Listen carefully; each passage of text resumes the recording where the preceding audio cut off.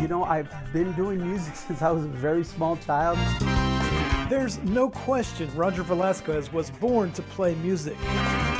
There's stories about me as a baby, taking out all the pots and pans and beating on them. Drums was my first instrument. Once Roger figured that out, he never looked back. For me, it's been a way of life. He formed Roger Velasquez and the Latin Legendz in 2005. They recorded their first CD a couple of years later, and things have never been the same. I was nominated for 4 Tejano Music Awards. I was on the cover of various magazines.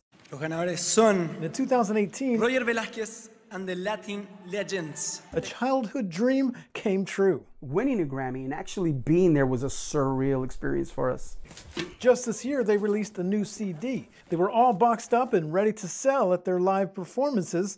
Then the pandemic hit. And they canceled every single one of them. But it's not over for Roger Velasquez and the Latin Legendz, not even close. This is called the Grammy Preview. Roger and his band were featured in Billboard magazines as potential nominations for next year's Grammy Awards. Somos ganadores. Seems the dreams Somos ganadores. just keep coming true. If a bunch of guys from San Antonio, Tejano musicians, you know, can rise to such heights, you know, I figured anything's possible.